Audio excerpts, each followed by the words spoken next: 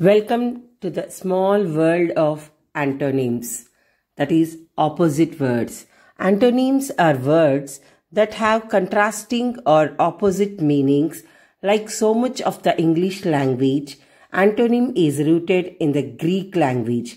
The Greek word anti means opposite, while onym means name, opposite name. That makes sense. Happy, sad. I am so happy with the weather. I am so sad with the coolness. Happy, sad. Happy is the opposite of sad. Slowly, fast. In the Hare and the Tortoise story, tortoise was very slow and hare, the rabbit, is very fast. The turtle walks slowly. The horse runs fast. Dry, wet. Dry is the opposite of wet. Have always dry clothes. Don't be in wet clothes. It is not hygienic. Cold, hot. Drinking cold water in winter season is not good. Drink hot water to be healthy. Cold water gets cold. Hot water immunizes your body. Hard, soft. Hard like rock, soft like cotton. These both are antonyms. Deep, shallow.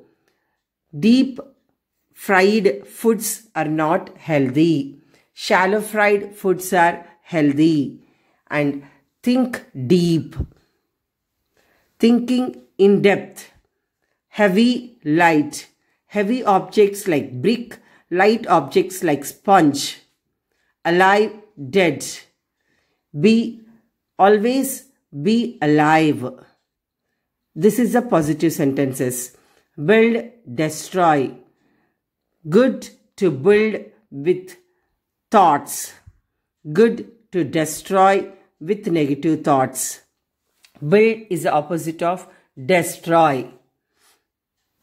Cheap, precious. Cheap is the opposite of precious. When we go to the exhibition, we get cheap things, but which are strong and attractive. Push, pull. Throw, catch. Throwing the ball, catching the ball. Kicking the ball. Different, same. Think differently for success. Fat, thin. Fat is the opposite of thin. To reduce fat, we'll do exercises. Thin, T-H-I-N, thin, T-H, th, it's a diphthong, th, thin. Fat, thin, ascending, descending.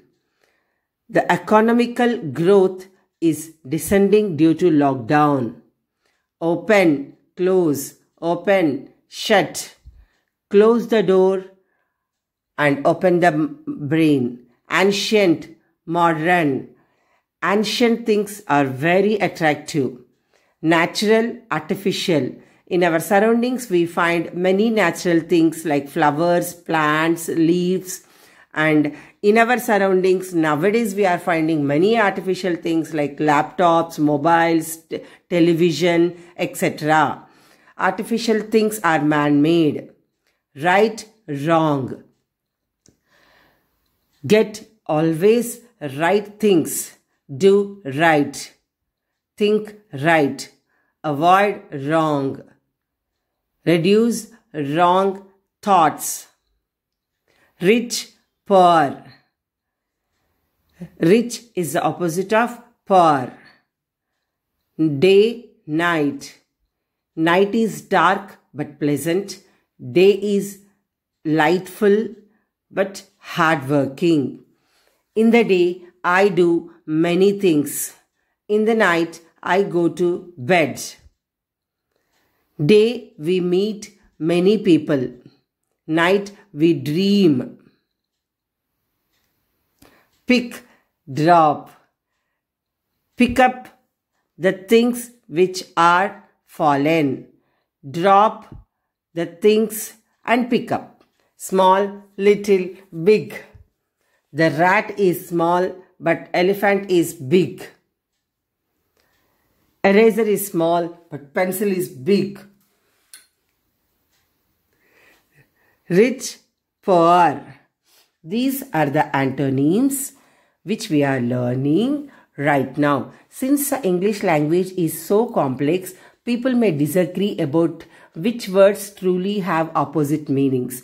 With the examples of antonyms listed here, we try to clear that up and offer some tactics for choosing the most appropriate word every time whenever we are using in sentences.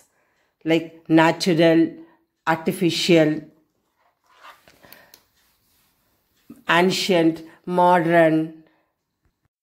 Complementary antonyms have no middle ground, like boy, girl, off, on, night, day.